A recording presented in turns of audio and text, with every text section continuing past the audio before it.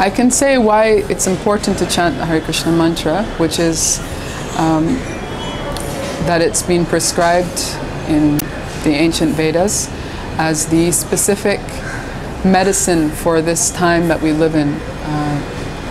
The times that we live in, there's a great amount of corruption, of quarrel, of hypocrisy, cheating, and it's something that we can't deny. It's factual, and it's a time when we have all these facilities like Facebook, WhatsApp, social media to connect with each other instantly, but people feel more and more disconnected from each other. One of the big epidemics of the Western world is depression. You know, so many people are feeling very disconnected with themselves.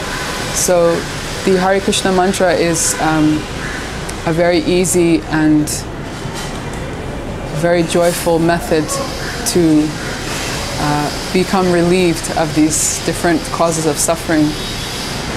But really you have to experience it for yourself to get why you should chant. You have to just try it, do an experiment, and you'll see when you feel something, then you'll know for yourself why you want to do it. You want to keep returning to that feeling that you get when you do it with attention.